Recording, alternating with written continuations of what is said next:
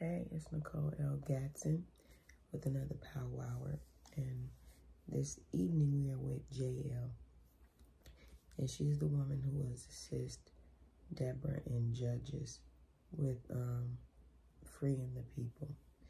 And Jael was not married to a man who was on God's side. She was married to a man who was actually working with the enemy against the people of Israel. And as you'll read in Judges chapter 4 through chapter 5, read them in their entirety, and it'll tell you the whole story of Deborah and how they won the land and everything back. But Jael was one of the women who is a great role model that we could follow today. And I'm going to read some of the things that she did so you can see that she used what was at her disposal to accomplish what she understood to be her fight, despite anything.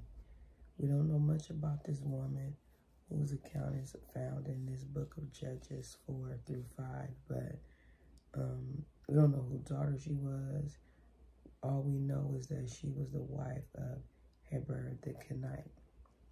And many years earlier, Moses had married a Kenite woman, and a number of these nomadic people later settled among the Israelites in the Promised Land in Judges 1 and 6.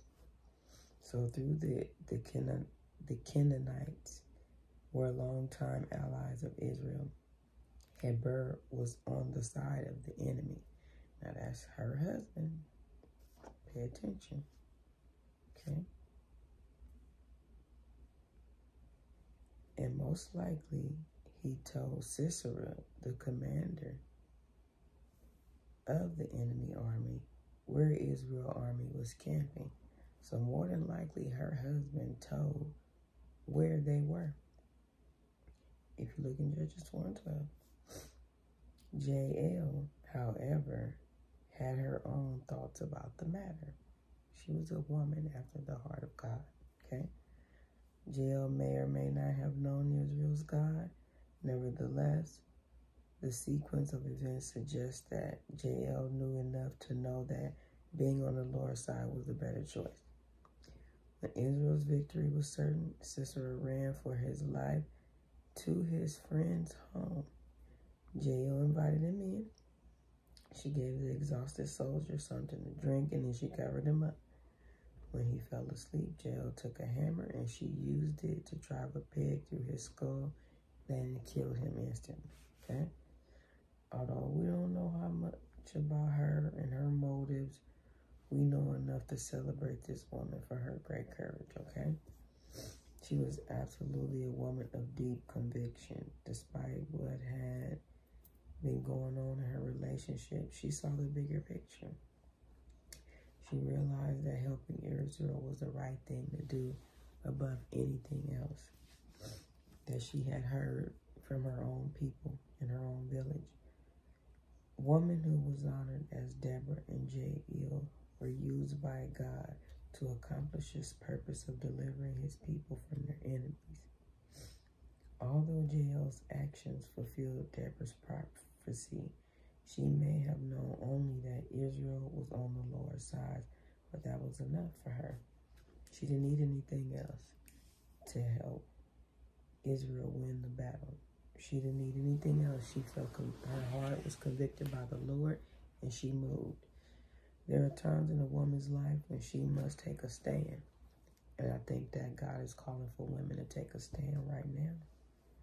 And it may mean risking your career, your social status, or something else more precious, okay? Life will present you with many battles and many decisions, so choose them carefully. Life and death are in the power of the tongue, okay? Never go to the end of battle unless you are on the Lord's side. Never fight for the sake of personal glory. Be certain that your motive is the liberation and redemption of God's people. And you got to say hallelujah to that.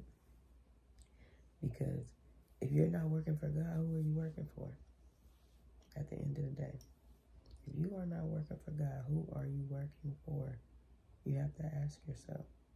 Your life should be dedicated to doing the Lord's work.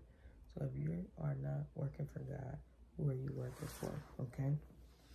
And what have you taken a stand for in your life? Ask yourself that. How have I taken a stand? Okay.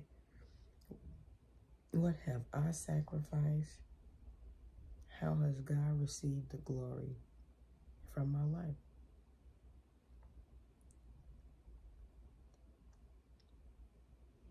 How can you look at me and say, oh, that's a child of God right there. What have I done? You have to ask yourself that. So as I wrap this up, I want to ask you ladies that question. Ask yourself, what have I done in my life that gives God the glory so people will know that I am a child of God? What have I done? What am I doing? What am I putting into place? What kind of legacy am I leaving behind? We need to ask ourselves that every single day, not just sometimes. And we should write down and be intentional, okay? Just like this woman was. She was intentional. She said, something is not right.